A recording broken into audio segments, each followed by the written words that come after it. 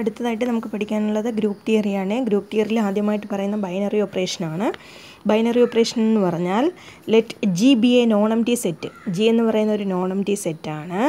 An operation star is an operation that star is said to be a binary operation on G if and only if for all A B element of G then A star B element of G. That is the condition for binary operation.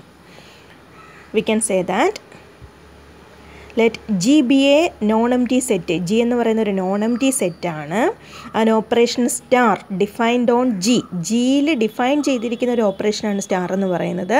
ആ star എന്ന് പറയുന്ന operation ഒരു binary ഓപ്പറേഷനായിട്ട് മാറണമെന്നുണ്ടെങ്കിൽ if and only for all A B element of G then A star B element of G. That is ജിക്കകത്തു നിന്ന് ഏത് രണ്ട് elements എടുത്താലും അതിനെ star കൊണ്ട് ഓപ്പറേറ്റ് ചെയ്യുമ്പോൾ കിട്ടുന്ന element that is A star B എവിടെ ഉണ്ടായിരിക്കണം? ജിക്കകത്ത് തന്നെ ഉണ്ടായിരിക്കണം. For every A B element of G then A star B element of G. ജിക്കകത്ത് ഏത് രണ്ട് എലമെൻറ്റ്സ് എടുത്താലും അതിനെ സ്റ്റാർ കൊണ്ട് ഓപ്പറേറ്റ് ചെയ്യുമ്പോൾ കിട്ടുന്ന എലമെൻറ്റും ജിക്കകത്ത് തന്നെ ഉണ്ടെങ്കിൽ അതിനെയാണ് എന്തെന്ന് പറയുന്നത്? ബൈനറി ഓപ്പറേഷൻ എന്ന് പറയുന്നത്. ആ സ്റ്റാർ എന്ന് പറയുന്ന ഓപ്പറേഷനെയാണ് ബൈനറി ഓപ്പറേഷൻ എന്ന് നമ്മൾ ഡിഫൈൻ ചെയ്യുന്നത്. ഈ പ്രോപ്പർട്ടിയെ തന്നെ ഈ പറഞ്ഞിരിക്കുന്ന പ്രോപ്പർട്ടിയെ തന്നെ ക്ലോഷർ പ്രോപ്പർട്ടി എന്ന് വേണമെങ്കിൽ നമുക്ക് പറയാം. Closure property. ഇപ്പോൾ ക്ലോഷർ പ്രോപ്പർട്ടി എന്ന് പറഞ്ഞാലും എന്ത് തന്നെയാണ്? എന്താണ് പറയുന്നത്? സ്റ്റാർ എന്ന് പറയുന്ന ഒരു ബൈനറി ഓപ്പറേഷനാണ്. ആ binary ഓപ്പറേഷനിൽ for every A B element of G then A star B element of G ആണെങ്കിൽ then we can say that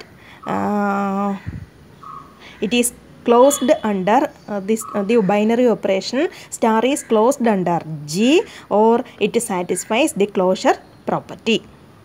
അതിൻ്റെ എക്സാമ്പിളായിട്ട് പറയുന്നത് ഫസ്റ്റ് എക്സാമ്പിൾ എന്ന് പറയുന്നത് n with addition is a binary operation.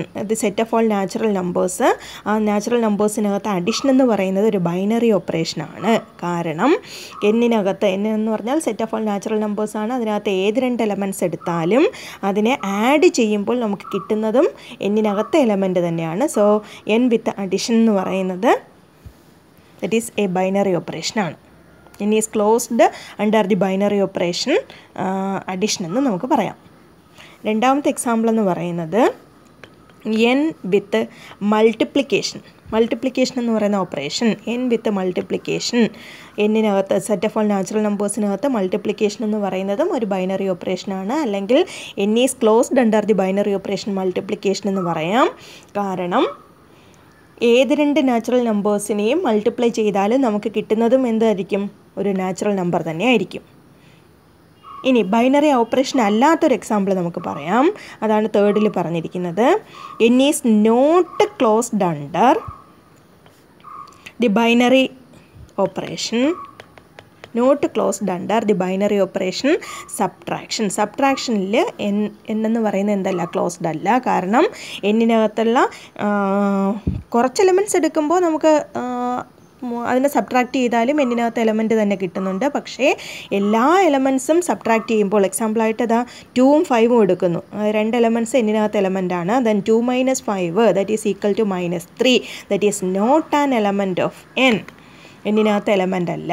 അപ്പോൾ നമ്മൾ കണ്ടീഷൻ പറയുന്നത് ഏത് രണ്ട് എലമെൻറ്റ്സ് എടുത്താലും അതിനെ ഓപ്പറേറ്റ് ചെയ്യുമ്പോൾ കിട്ടുന്ന എലമെൻറ്റും അതേ സെറ്റിനകത്ത് തന്നെ വേണമെന്നാണ്. അപ്പോൾ ഇവിടെ എന്നിനകത്തുള്ള എലമെൻ്റ് അല്ല കിട്ടിയത്. So N is not closed under the binary operation subtraction എന്ന് പറയാം.